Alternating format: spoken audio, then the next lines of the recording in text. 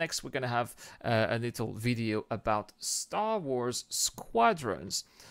So here we go, guys. Star Wars Squadrons, which also had some gameplay reveal at Gamescom. So here's what we're going to do. First, we are going to have a look at the entire trailer, which is lasting for 3 minutes, and then we're going to break it down scene by scene, piece by piece, because there is a lot to be talking about. So here we go. Let's talk about it right now. We all choose our path, light or dark, freedom or destruction.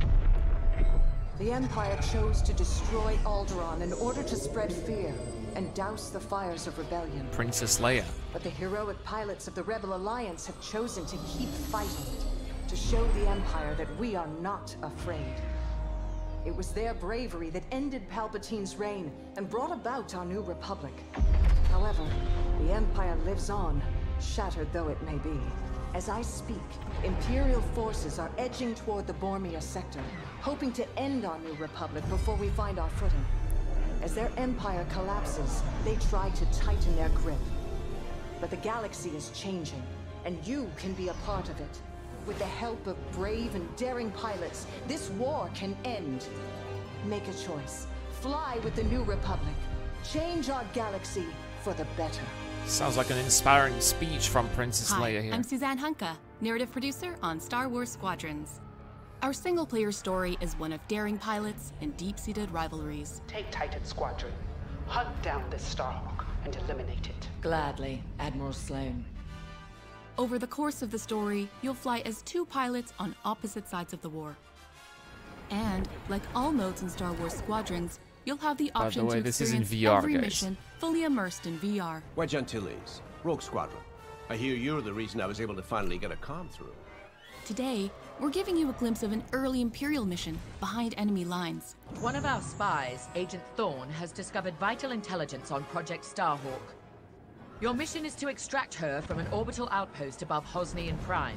There's so much to talk about Behind here, guys. enemy lines, you'll have to eliminate perimeter defenses.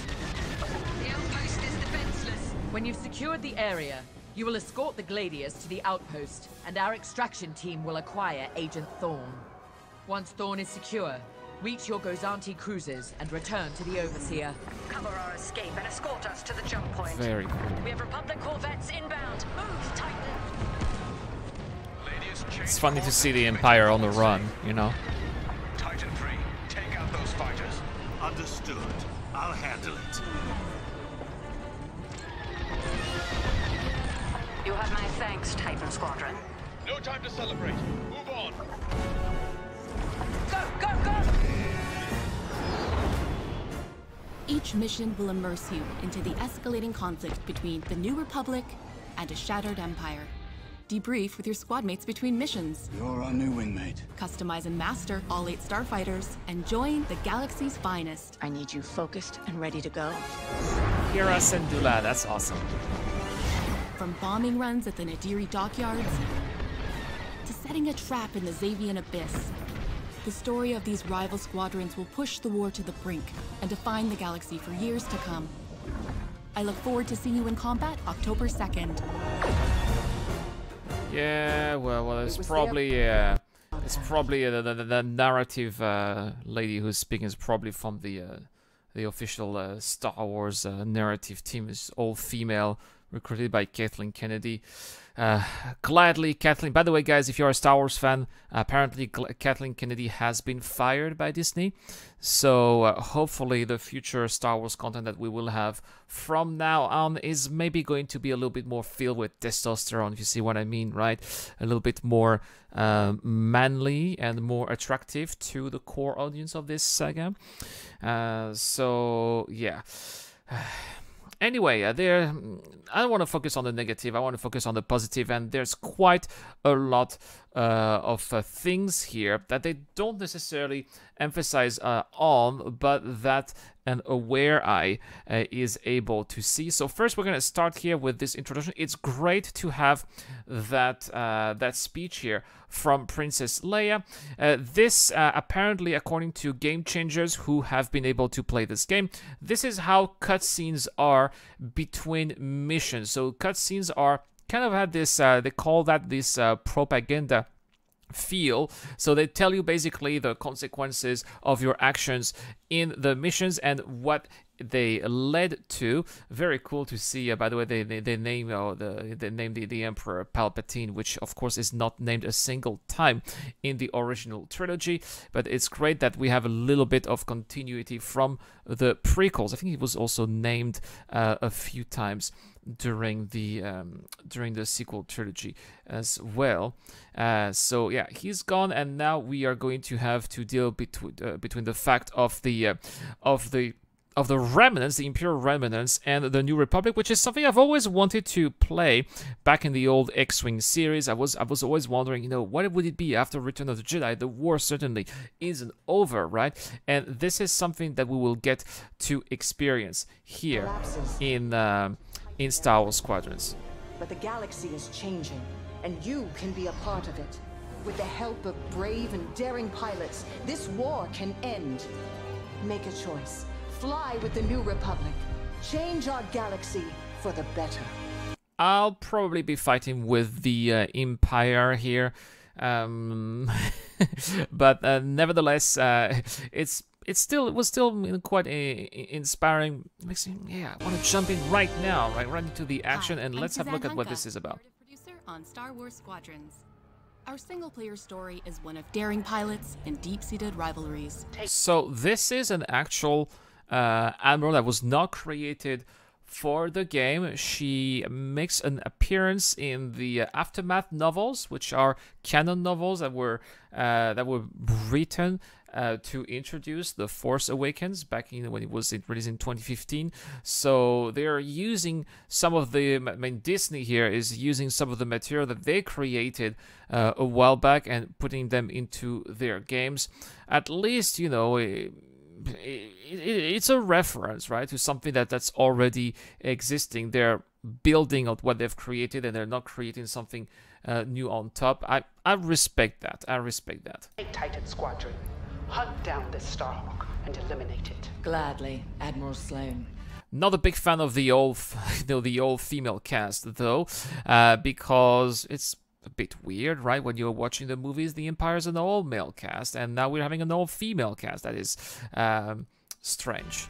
Over the course of the story, you'll fly as two pilots on opposite sides of the war. And, like all... There you go. Footage representative of VR gameplay. Now, a lot of people say, Ira, this is VR, you're gonna have to have VR. Yeah, it's true. But... This is something that oh my goodness, where's my mic? This is something that I gave some thought of, guys. And the reason why I am not going to get VR, first, it's expensive. Second, I want to be able to play this game competitively. This is going to be a game that is going to be competitive. And I was one of the best. I'm not saying that to brag, but I was one of the best starfighter pilots in the X-Wing versus TIE Fighter series, which I know is not really looking like what you're looking at the gameplay that I've put in on my channel recently. That's because I haven't played X-Wing Alliance for many years, so it will come back. But I used to be a long time ago, quite a decent pilot, and I hope to be reacquiring those skills again. And the problem I have with VR, if I want to get to the top of the ladder, the problem I have with VR is that, well, you can't look at your keyboard. I mean, you can't see which key you are pressing, and that's the same with your joystick. You are not really sure what you're pressing. You need to have some kind of look on your control, which you can't do in VR. So that is why I am not going to get VR. But people are going to say, "But Irad, you can look around with VR." Yeah, that's true. But with the tap of with the little top of the joystick, you can do that too, right? So that is not really an argument that resonates with me. Anyway, let's have a look at some of the ships here that we haven't seen in gameplay. Look at that. This is a Quasar class escort carrier with a Rebellion here. Very very cool. We've seen this one. I think that the very first video game that had this ship was Star Wars Rebellion back in 1998, guys, and making a return in a Star Wars game here in 2020. Very, very cool. I think that this is the first time that we get to see a Quasar class escort carrier in a video game that is not a strategy game. So I like that little nod very much. This, of course, is a ship that was also visible in Star Wars Rebels 2.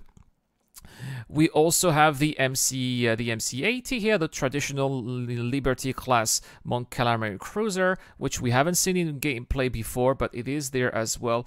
And we can also see, look at all those starships going at it. Those are big turbo lasers, turbo lasers everywhere, and that is also quite impressive too. Like all modes in Star Wars Squadrons, you'll have the option to experience every mission fully immersed in VR. Wedge Antilles. Yeah, Wedge is here. Rogue Squadron. Wars Squadron. Yes, that's what I want to hear. I hear you're the reason I was able to finally get a comm through. Today, we're giving you a glimpse of an early... Some of these ships here that we got to see also in Star Wars Rebels. This is the, for those of you who haven't watched Star Wars Rebels, this is the Gazenti class cruiser. So it's like a, it's a ship that's about the size of a constellation in Star Citizen. And it allows TIE fighters who cannot jump into hyperspace to get into hyperspace and be deployed into several theaters of operation. So that is how the Empire deploys its starfighters, wherever they need to. They need to have those little Gazanti cruisers, which is how they can go from point A to point B. Imperial mission There you go, behind just enemy like lines. that. One of our spies, Agent Thorne, has discovered vital intelligence on Project Starhawk. Your mission is to extract her. Oh, by the way, guys, if you have played the X-Wing series, you are going to recognize those star bases here. These are classic. They are in X-Wing, they are in TIE Fighter, they are in X-Wing versus TIE Fighter, they are in X-Wing Alliance, and they are making a return in Star Wars Squadrons, especially, you know, obviously they are going to be updated with today's graphics, because especially if you look at them in X-Wing Alliance nowadays, they look pretty bad. But it's awesome to see them back, and it's a great nod again to how the Star Wars the Star Wars X-Wing series used to be. That's why I've made this video a couple of days ago about how Squadrons is a spiritual successor to the X-Wing series. I really believe so, and every time I'm seeing new footage of Squadrons, that feeling is being reinforced. From an orbital outpost above Hosnian Prime. Hosnian Prime, which is the planet that's being blown up in Episode 7, by the way. Behind enemy lines, you'll have to eliminate perimeter defenses. Boom, there goes the shield generator. Oh. By the way, look at that, guys. That's another ship that pilots of the X-Wing series may be familiar with. This is the Bulk Cruiser, which is your regular Star Citizen cargo ship. Think of it as the Hull B. If you know about Star Citizen, think of it of the Hull B of Star Wars. It's a typical cargo ship that goes trading back and forth, and it is in the game as well. It was quite prominent in the X-Wing series. It is also making a return in Squadrons. I love that. Again, once more reinforcing the feelings that I have that this really is a spiritual successor to the X-Wing series. When you've secured the area, you will escort the Gladius to the outpost, and our extraction team will acquire Agent Thorne. Once Thorne is secure, reach your Gozanti cruisers and return to the Overseer. Cover our escape. There we go, right? There's the a typical Star Wars space sim combat mission. Go to a place, destroy the fighters, wait until, you know, some critical mission critical ship, mission critical craft, that's how they call it in the X-Wing series. Wait until your mission critical craft arrives, docks at the station, make sure that the area is secure, and then when it is finished, escort it out of the way. I am very happy to see that. Matthew Simmons says, it's 2:51 a.m. Where do you live? I live in Taiwan, so that's why it's 3:52 p.m. here. Escape and escort us to the jump point. And no, there you go. There are some Korean corvettes here. The corvettes inbound. Move, Titan. Ladies, change course and keep Agent Thorne safe. Titan 3, take out those fighters. Understood. This is exactly how the X-Wing series goes. This is exactly how it is. Handle it. Here we You have go. my thanks, Titan Squadron. No time to celebrate. Move on. Now look at that, guys. I want you to see that. Did you guys see that? What did you guys see? What did you just see? Did we see a TIE fighter getting into hyperspace? Let's have a look again. Here. Is a TIE fighter going to hyperspace? Actually, no, because what you are seeing here is the Gazanti cruiser. That's also the thing that I when I watched this trailer for the very first time, I was like, what? What? A TIE fighter is going to hyperspace? How is that possible? Right? I was barking at my computer. I was like, how did they do that? How dared they? And then I had to look at this, and I was like, oh wait, this is not the TIE fighter here. Oh, this is going into hyperspace. And of course, it makes sense because in the mission briefing, they did say that once it is complete, dock back to your Gazanti and hyperspace out of the area. And that is exactly what they're doing here. Immersion, Star Wars realism here, and these are again more things that I want to see from a Star Wars space sim combat, and this makes me really excited. Boom. Each mission will immerse you into the escalating By the way, let's have a look again. Apparently, there you go, Wedge Antilles is somewhere around here. So apparently we're going to have a mission with Wedge Antilles. Another thing that I like to see is that ships are named again, because in every single videos that we've seen, we've just seen Imperial, just Star Destroyers. Like, why don't these ships have names? So it seems that now they do have names. Now it's not Star Destroyers, ISD Victorium, just like the way it should be in a Star Wars space sim. Again, I'm liking what I'm seeing here. escalating conflict between the New Republic and a shattered empire. Debrief with your squad mates between missions. You're our new wingmate. Customize and master all 8 starfighters and join the galaxy's finest. I need you focused and ready to go. I like it. But guys, again, if you watch the Star Wars Rebels, you are going to recognize General Syndulla. Glad to see her as well. She was one of the main heroes of the Star Wars Rebels series. Eventually fully joins the Rebel Alliance. And I think that we can hear there's like an Easter egg in Star Wars Rogue One, where they say General Syndulla at the command desk. We can hear that on the radio, and which indicates that in lore she became a general. We're gonna see that in real, for real in the game. Reynolds says it's such a shame Disney gave EA the Star Wars license. I agree with you. Reynolds. I'm for the Empire. Matthew Simmons says, yeah, me too. Me too, Matthew. I'll definitely be rooting for the Empire. From bombing runs at the Nadiri dockyards to setting a trap in the Xavian Abyss. So here they're giving us names like the Nadiri Dorias and the Xavian Abyss. This doesn't speak to me. And this is where I think, kudos here. They're trying to bring new locations. That's awesome. They're being original. Okay, very cool. But that doesn't speak to me. Talk to me about Kuat shipyards, Mount Calamari, Solace, something, locations that we've seen in the movies or in other source materials, like Legends books maybe, because the new canon, I don't know about it. The story of these rival squadrons will push the war to the brink and define the galaxy for years to come. I look forward to seeing you in combat October 2nd. Oh, I look forward to eradicate you in combat on October 2nd.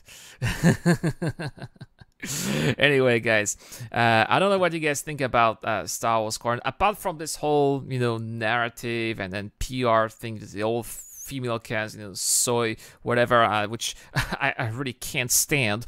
I am still excited because, what I'm seeing here really reminds me of the old X-Wing series. It seems like, you know, this is a game that is being made by passionate people who know what they're doing, who grew up or played a lot with the, you know, the classic Star Wars spacing game, and they are going to bring those that experience into the 21st century in 2020, and I can't wait for October 2nd. Thank you very much for watching this, guys. Stay tuned to the channel because we got more coming up. We've got a flight simulator video now, guys, and I'm going to take you to Malta. So I hope that you are going to enjoy that one. This is the Eradicator. I'll see you guys later.